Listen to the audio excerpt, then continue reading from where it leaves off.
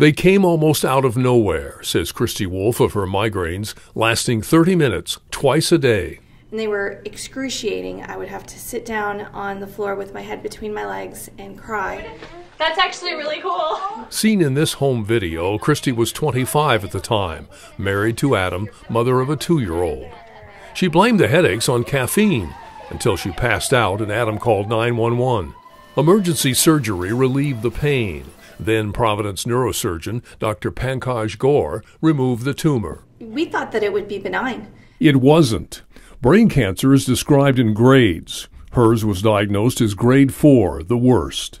The couple tried to remain calm as they heard the news. When we hung up, I think I may have just looked him in the eyes like, help me.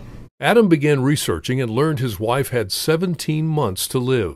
I tried to carry that myself because I wanted her to keep focus on the treatment.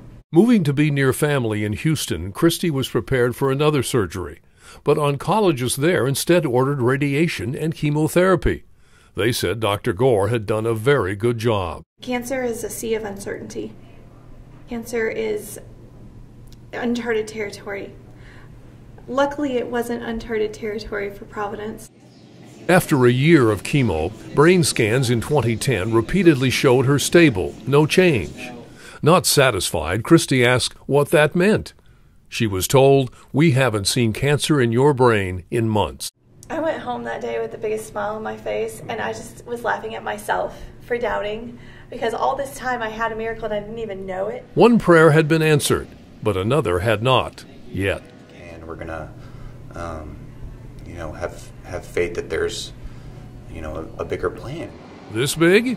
The Providence Cancer Center is working on human trials of a vaccine to help the immune system eliminate brain cancer. That right there is what makes the difference. And even though I never got the vaccine, I'm thankful that I stand here today not needing it.